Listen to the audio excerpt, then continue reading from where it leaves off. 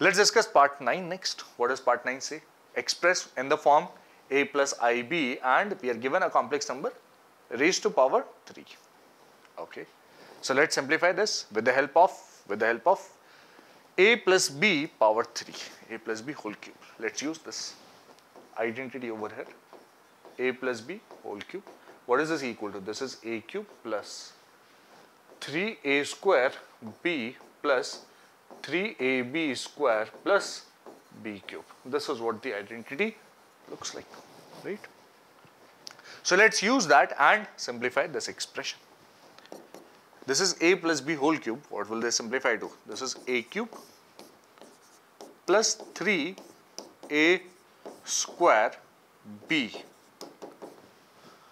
yes, plus 3a b square. Yes, can you please observe that? Yes. And plus the last term, what is that? 3i power 3, that is b cube. This is what it will be getting. Let's simplify this. This becomes 1 by 3 power 3, which is 1 by 27. What is 3 cube? 3 cube is 27, yes. Plus, there is a 3. There is a 3 square in the denominator, okay, and there is a 3 again in the numerator. Do you observe that 3 into 3 in the numerator you will be getting a 9, and the denominator will also be a 9.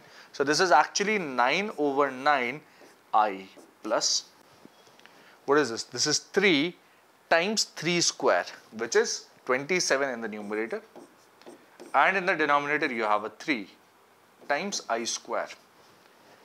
What next? This is 3 cube times I cube, which is 27 I cube. Okay. What is I square equal to? I square is simply equal to minus 1. We already know that, and this will become a real part, which will get added with this 1 by 27 over here. Let's bring them together. Minus 27 by 3, and 27 by 3 can further be written as 9 only, right? So let's simplify this and write it as 27 by 3 is simply 9. I hope that's okay, right? Plus I times 9 by 9 is 1, okay, and what is this equal to? I cube, there's a I square hidden in that. This is I square into I square becomes minus, so this is minus 27 times I. This is 1 minus 27 I. That's what you get, right? Can we simplify it further? Yes, the real part has to be simplified first. The real part. What is that real part? We'll have to take the LCM in this case, right?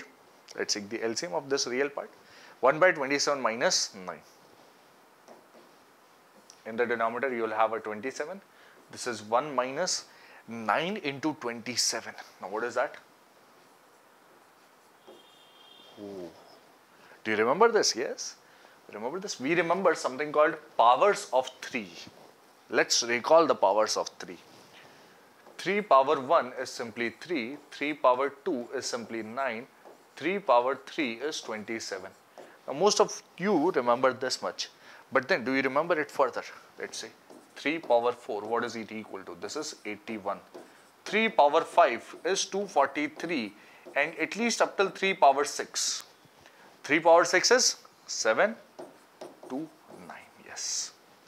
And there's a special thing about 729. 729 is 9 cube is 729. 27 square is also 729. And both of these things are obtained with the help of this 3 power 6, right? 9 cube is 729, 27 square is also 729. So in terms of squares and cubes, when you memorize the squares and cubes, there also you get this number 729, which is actually 3 power 6. Here, what did we require? We required 3 power 3 into 3 power 2, which is actually 3 power 5. 3 power 5 is 243, simply 243. Right. So that's the real part, plus I times minus 26. So what do you get? This is minus 242 upon 27 and minus 20 plus I minus 26. Leave it in this form. This is A plus IB form of this complex number. We have simplified this whole thing in this manner and obtained this result, right? That is the final answer for this question. Yes?